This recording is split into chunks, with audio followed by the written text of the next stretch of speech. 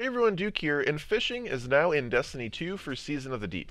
It's not too complicated, but we're going to go over the basics to get you started, along with a few tips and tricks to make things easier for you. To start fishing, you're going to need to do the fishing quest that you'll get after starting up this seasonal quest line. This will introduce you to acquiring bait, which you're going to need in order to catch fish from the different fishing ponds throughout the game.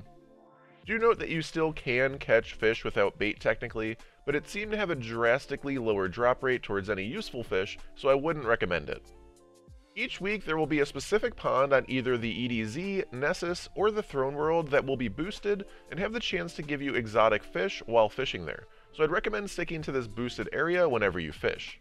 Also, fishing with a team of either friends or just random players that you find in the world will give you a significant advantage. There is a focused fishing progress bar that will charge for every time you or anyone in your instance catches a legendary or exotic fish, so the more people that are around, the faster that you can fill this bar up.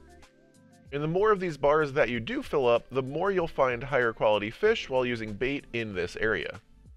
Do note that whenever a public event spawns in your instance, the pond will despawn and not come back until the public event is over.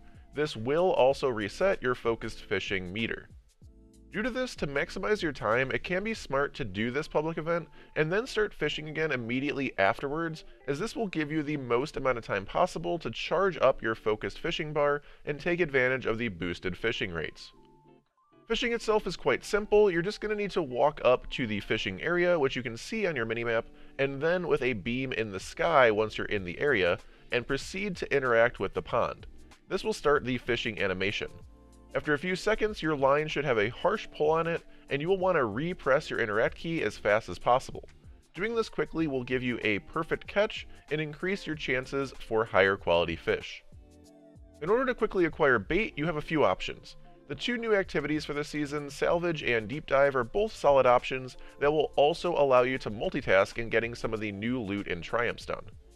However, if you're someone that says, screw multitasking, I just want to be a fishing main extraordinaire, I'd recommend public event hopping on the EDZ. These public events are constantly spawning and are all pretty fast and easy, and will give you 7 to 8 bait per run. On top of that, I'd recommend running with a resource detector on your ghost, as picking up resources will give you 1 bait each and every time, and also pick up any defeat enemy patrols that you see, as these will give an additional 2 bait per patrol as well. You can hold a maximum of 500 bait and 500 fish in your tackle box. You can turn in your fish in the helm to get actual rewards as well. You'll get Glimmer for your green and blue fish, but legendary fish will give legendary materials, weapons, and armor, and even have a chance for exotics, while exotic fish will give exotic armor, but are much more rare. Do also note that you will get seasonal rep from turning in these fish. I hope this dive, pun intended, into fishing was helpful, and as always, thank you so much for watching, and have a wonderful day.